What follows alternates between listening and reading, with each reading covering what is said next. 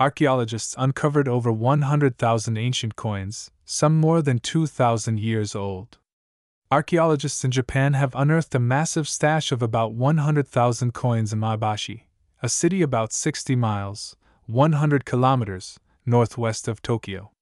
The hoard was found during excavations ahead of the construction of a factory, reported the Asahi Shimbun, a newspaper in Japan. Only 334 of the coins have been examined so far, with the oldest one originating from China and dating to 175 BC and the most recent coin dating to AD 1265, the newspaper reported. The coins were found in 1,060 bundles, with each bundle containing about 100 coins, the Asahi Shimbun said. The oldest coin has the Chinese inscription, Banliang, engraved on it. Banliang coins were commonly made in China around 2,200 years ago.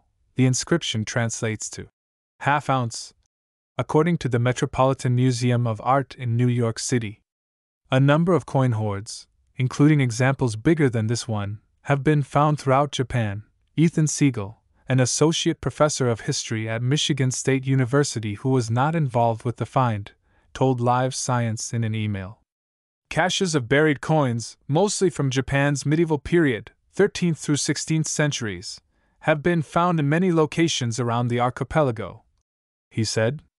It wasn't until the late 7th century that the Japanese first started producing their own metal currency, modeling the pieces after Chinese coins with square holes in the middle, Siegel said.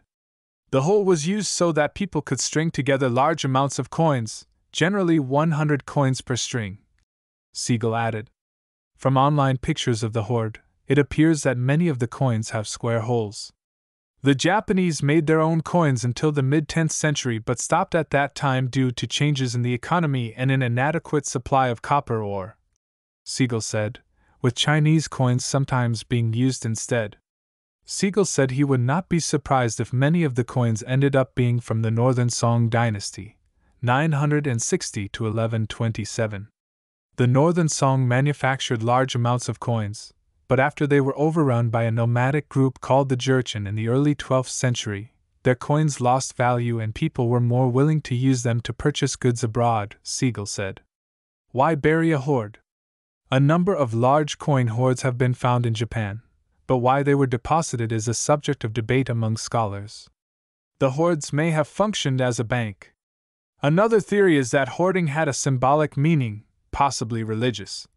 William Ferris, a professor emeritus of Japanese history at the University of Hawaii at Manoa who wasn't involved with the find, told Live Science in an email.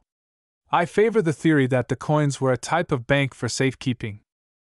Another idea is that the Japanese buried them in times of war.